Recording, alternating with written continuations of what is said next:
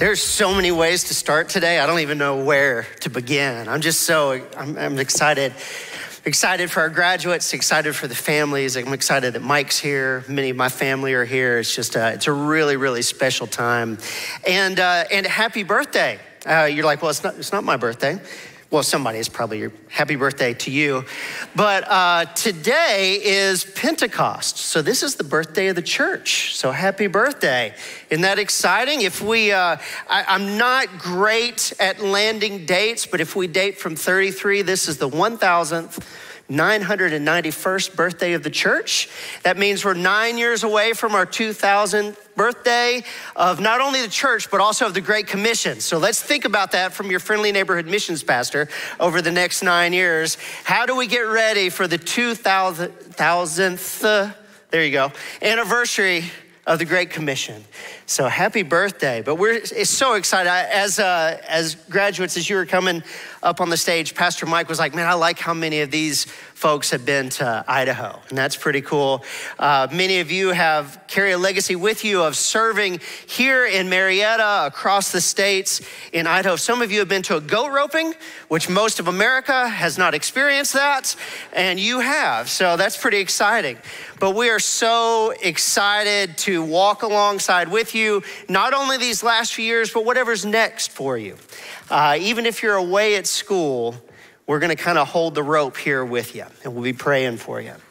Today, we want to cover a pretty wide section of Samson's life. We're gonna be in the book of Judges. So if you've got your Bible, open up to Judges chapter 14, and we're gonna actually look at chapter 14 and 15. I'm not gonna read every word of those to you, but I am gonna try and give you a sense of the overall story.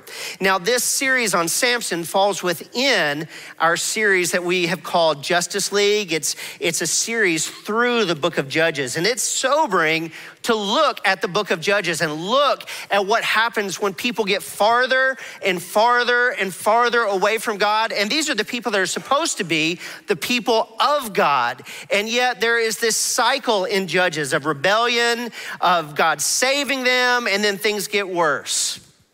And they just get farther and farther away. We're taking a few weeks now to look at this particular judge, the judge Samson. And as a kid, I always thought of Samson, and it's kind of appropriate in our Justice League series. I always thought of Samson as kind of like a superhero. I was drawn to comics and superheroes anyway. And so I always thought of Samson a little bit like the Incredible Hulk, somebody with incredible strength. And that's the way the Bible describes him. If nothing else, this is the strongest person to ever live.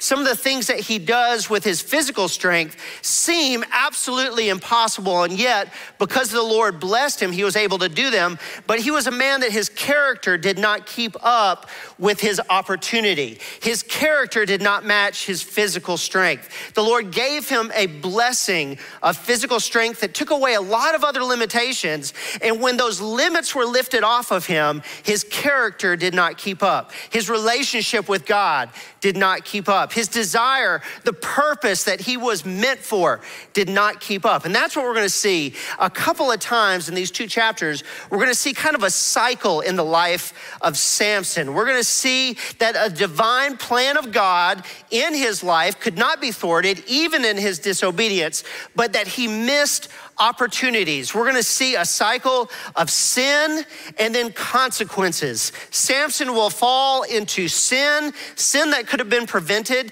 and then that sin, as it always does, has destructive consequences. Because of those consequences, Samson will go into rage. He will get angry, and that will lead him into violence. He will use the gifts that God has given him, not for the glory of God, but for the glory of himself, or just to be servants of his rage and violence. But here is the beautiful thing that we're gonna see in the life of Samson, is that even in these cycles of sin and violence, the Lord is still working. The Lord doesn't waste it. Does Samson miss some opportunities? Absolutely. But this overarching plan of God to redeem people and call his people back to himself continues. The Lord doesn't let the most tragic circumstances in our lives be wasted. He uses those for his glory. So let's begin by looking at chapter 14 in the book of Judges. And let's read just the first 7 verses. It will not be on the screen. We're going to bounce around so much. In a moment, there are some verses that I pinpointed and put on the screen, but just read along with me. And if you don't have a Bible with you today, it's no problem. Just listen, and I think you'll enjoy the story. So Samson went down to Timnah and saw a young Philistine woman. When he returned, he said to his father and mother, I have seen a Philistine woman in Timnah. Now go get her for me as my wife. His father and mother replied, isn't there an acceptable woman among your relatives or among our people?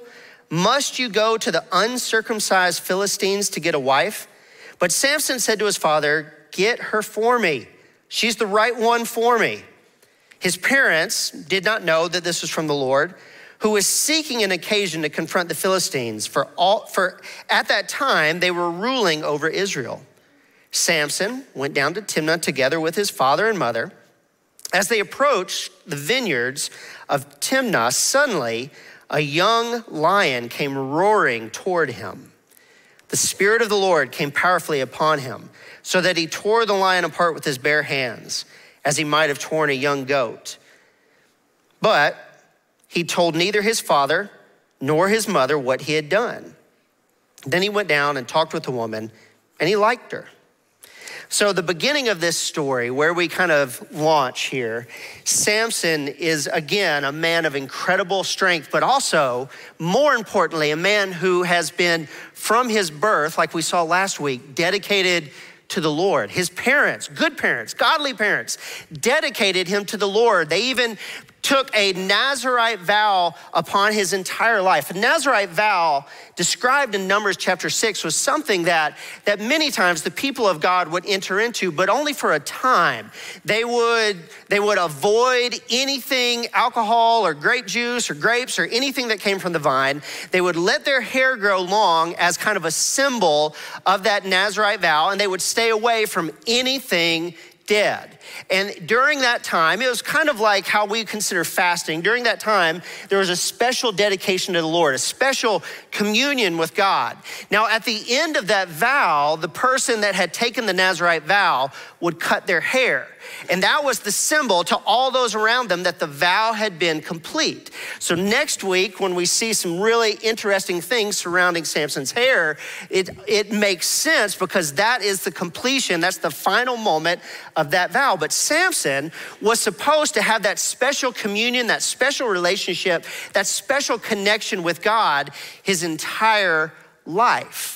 That was the dedication that the Lord called his parents to. And this is one of the very few people in the Bible that God shows up to announce their birth. It is clear that Samson has a purpose, a unique and special purpose on his life because God shows up to announce his birth. I mean, he's in a short list, and Jesus is on that list too. So it's like, you know, if you're a basketball player that ends up on some sort of list with Michael Jordan and LeBron, you're feeling pretty good about yourself. Like Samson is on this very short list of a birth announced by God, a special purpose on his life. And yet Samson, as we can see here, is just kind of living for himself. He is called to be a leader of Israel, and yet he sees a Philistine woman. And at this passage, he says, Dad, I want you to go get her for me.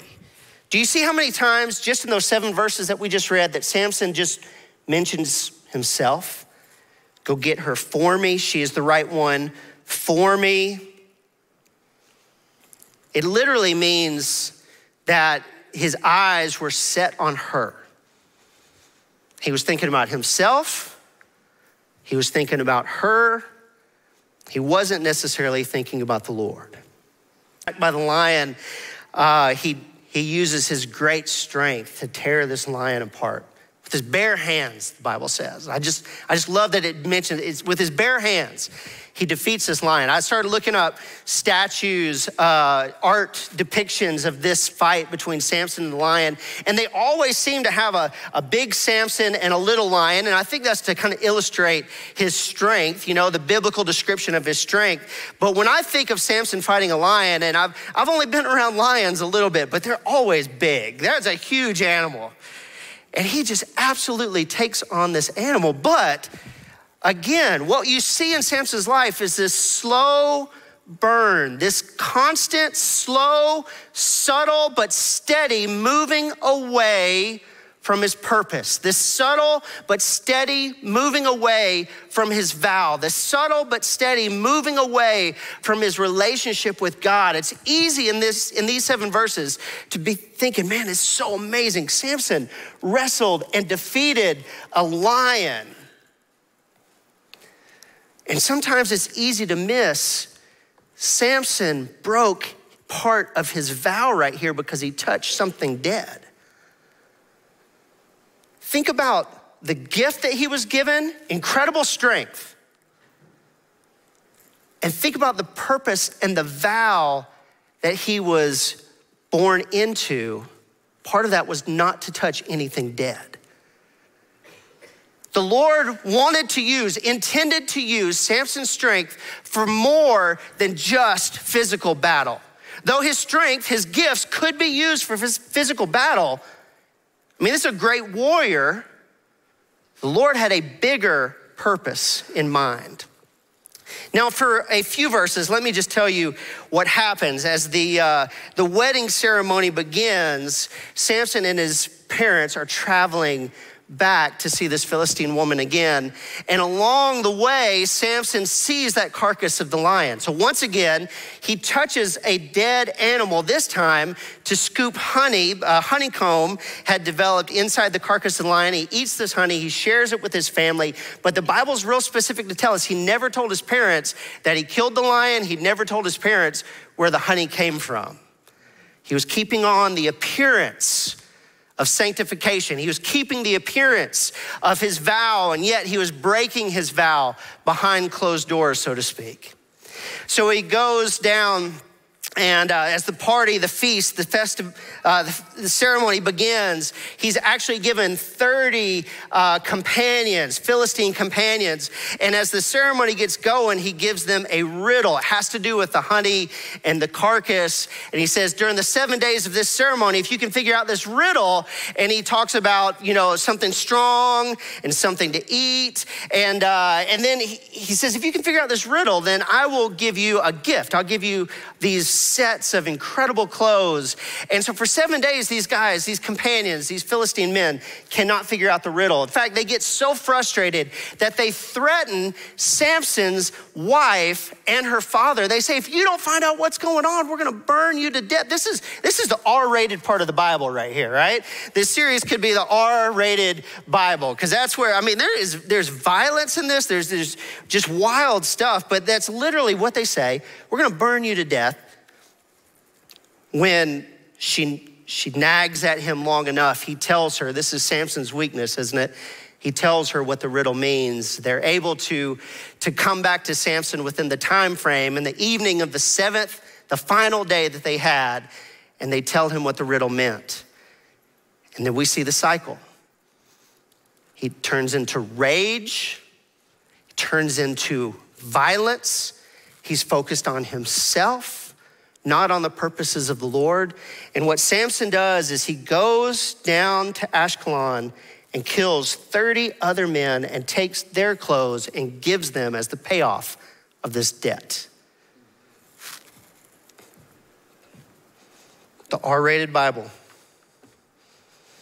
It's not prescribed to us in the Bible, and we need to understand that about the Bible. Not everything in the Bible is a command for us to follow, for us to go and do. This is part of how we know the Bible is so real. It shows us the good and the bad and the ugly, and it says this is how far Samson's character had slipped. He would rather than default on this bet, he would rather turn to violence. Now, the beautiful thing is that the Lord is still using this. The Lord is seeing his people, and they are oppressed by the Philistine people, and he wants Samson to lead in some victories against the Philistines. And though this may not be exactly how the Lord would have done it, the Lord doesn't waste it. He allows for this. And we're gonna look back at that in just a moment. So in verse 19 of chapter 14, then the Spirit of the Lord came powerfully upon him, He went down to Ashkelon, struck down 30 of their men, stripped them of everything, and gave their clothes to those who had explained the riddle. Burning with anger, he returned to his father's home. And Samson's wife was given to one of his companions who had attended him at the feast. Verse 19 is a strange phrase. The Spirit of the Lord came powerfully on him. The Spirit of the Lord came powerfully on him. It's not a phrase we expect to be there because we see this rebellion. We see this man moving away from God. And yet multiple times in these 2 chapters, we see this phrase, the Spirit of the Lord came powerfully upon him. He's still in his cycle of destruction. He's still in his cycle of sin. And yet the Lord doesn't waste it. Well, let me give you a quick overview of 15, then we're gonna come back and look at some principles for a second. At the beginning of 15, later on in the time of wheat harvest, Samson took a young goat and went to visit his wife. He said, I'm going to my wife's room, but her father would not let him go in. I was sure you hated her, he said. So I gave her to your companion. Samson is furious at this point. He even says, now my anger and my retribution, my violence against the Philistines is gonna be okay because look at how they've wronged me. So Samson does what, again, seems impossible. He catches 30 foxes. There's a lot in commentaries about how did he catch, 300 foxes. He caught 300 foxes. He's good at it. And so he caught 300 foxes. He ties their tails together and he lights a torch in between them, and then they run through and they destroy the food source of the Philistines. It's an incredible strategy, an incredible strategic military mind. He didn't even have to gather an army of his countrymen to win this battle. He literally just takes whatever gifts and abilities God has given him and he wins this battle. But again, this is coming out of his sin and out of his violence. Let's go down to verse 11. The Philistines, because they're not happy about what has happened, they are threatening the other people of God, the people of Judah. So in verse 11, in chapter 15, it says, then 3,000 men from Judah went down to the cave in the rock of Etam, and they said to Samson, don't you realize that the Philistines are rulers over us? What have you done to us?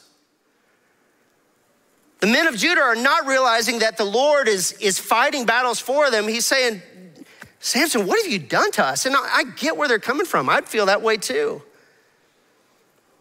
He answered, I merely did to them what they did to me. Do you see it again? The phrase that Samson uses over and over, what's happening to me, what I want. She looks good in my eyes. Then they said to him, we're gonna tie you, hand you over to the Philistines. Samson said, swear to me that you won't kill me yourselves. Verse 13, agreed, they answered. We'll only tie you up and hand you over to them, will not kill you. So they bound him with 2 new ropes, led him up from the rock. As he approached Lehi, the Philistines came toward him shouting. Here's that phrase again. The Spirit of the Lord came powerfully upon him. The ropes of his arms became like charred flax. The bindings dropped from his hands. Finding a fresh jawbone of a donkey, he grabbed it and struck down 1,000 men. Drop down to verse 20 for just a second. After this great battle, this is the phrase, Samson led Israel for 20 years in the days of the Philistines. When I was reading over this, I thought to myself, if I was in Salmon, I would know where to go to get a jawbone. And then I was like, I bet Amazon has one. So all week, everyone on the church staff has been looking forward to the arrival of the jawbone. Because in my mind, as a kid, you're thinking a jawbone. How does he do that, right? But now when you see one in person, you're like, okay, I see how that could be a weapon. I don't know if it's, but it was a good weapon. It's intense. I wouldn't want to go up against Samson wielding one of these, but it makes a lot more sense, doesn't it? Still, He fights off 1,000, kills 1,000 men. The R-rated part of the Bible here. The violence, how far his character had slipped. And yet the Lord kept using him. The Spirit of the Lord came upon him. The Lord didn't waste even what Samson was doing when he was completely focused on himself. Very quickly, I want to look at a couple of things. Look at the slow burn in Samson's life. Number one, Samson was given an incredible and unique opportunity. In 14:4, not only having to do with his birth, but in 14:4, it reminds us that the Lord wanted to use Samson in a special way to lead his people out of oppression from the Philistines. It said that even his parents did not fully understand this purpose. Samson was given a special and unique opportunity. But his selfish decisions were his destruction. His selfish decisions were his destruction. Remember how many times he says me and I. We'll just look at a few of those. In 14:3, his father and mother said, isn't there an acceptable woman among your relatives or among your people? But Samson said to his father, get her for me. She's the right one for me.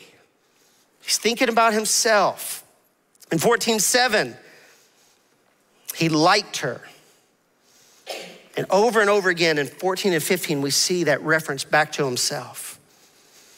Number 3, the Lord used Samson to fulfill a bigger plan. What the Lord was doing, what the Lord was active in, Samson was a tool in the Lord's hand. Even though he was a disobedient tool, and I'm not just trying to,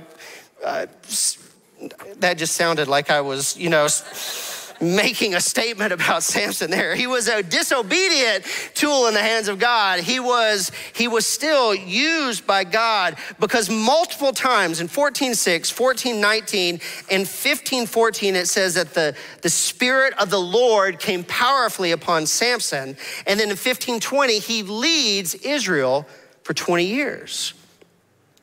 So the Lord was still using Samson even though he was rebelling against God. But Samson never took the Lord's life instructions seriously. From his birth, he had 3 parts of that Nazirite vow to keep: to stay away from alcohol and anything that comes from a grape, to not touch anything that was dead, and to not cut his hair. And those were not just obedience, they were outward symbols of an inward commitment, very similar to what we understand baptism to be. Now, in addition to that, there's plenty of other commands of the Lord: not to intermarry with the Philistines, not to murder, not to have this kind of violence, not to be selfish, not to be greedy. Those are all understood. It's not like it was just those 3 commands. It was those 3 special commitments to institute that special connection with God. And in addition to that, all the other commands of God. But Samson never took the Lord's instructions for life seriously. He thought, this is speculation, but it seems to be the way he lived. He thought, I am strong enough on my own that I don't have to live the Lord's way. I'll live my way. Now, I don't have Samson's strength. That is clearly obvious. But man, I can live like that. I want to live my way. I'm going to do it my way. Look at this list, and I'm going to kind of burn through these. Just from what we see in these 2 chapters, here's what could have been. Samson had the opportunity to come from a legacy family. He could have been a powerful warrior and leader of men. He had a great strategic mind. He was called to be a national leader. He could have been a strong husband to his wife. He could have been a spiritual powerhouse. Once, over and over, it says the Spirit of the Lord came powerfully upon him. The Spirit of the Lord came powerfully upon him. He could have been a military strategist. He was a fierce combatant. He could have been a man of faith. And I want to come back to that one in a moment. And certainly he could have been a hero of legend, a legendary hero. But instead, what do we actually see in the life of Samson? He was a rebellious son, a selfish, strong man, a wasted mind, a judge moving in the wrong direction. He's ruled by lust. He's used by the Lord, but he has no real relationship with the Lord. He's an easily offended bully. He's an ill-tempered brawler. He's ruled by his appetites, and instead of being a legendary hero, he's a tragic tale. That's the reality. 20 years, Samson judged Israel. And instead of great victories against the Philistines, what we know most about Samson is the faults of his character. So what do we do with that today? First thing I want to look at is missing from Samson's story is any sense that he understands the power, the bigness of God. There's no prayer in his story. There's no humility in his story. There's no sense of purpose or mission in his story. But what about us? We saw the slow burn in Samson's life, but look at the opportunity that we have in ours. We, like Samson, you graduates today, as you go to this next step in your life, you have a unique and incredible opportunity. You have the chance for humility and prayer and connection to God and life that has purpose and meaning wrapped around what God wants for you. You have a unique opportunity. No limitations. Samson's behavior ran wild. Maybe we should look at our limitations and weaknesses as a gift from God sometimes. But even beyond that, in a culture today where it says, do what you think is best. Follow your heart. You do you, right, Cindy? You do you. We need to remember this second reality. Our heart is not our best guide. My heart is so selfish.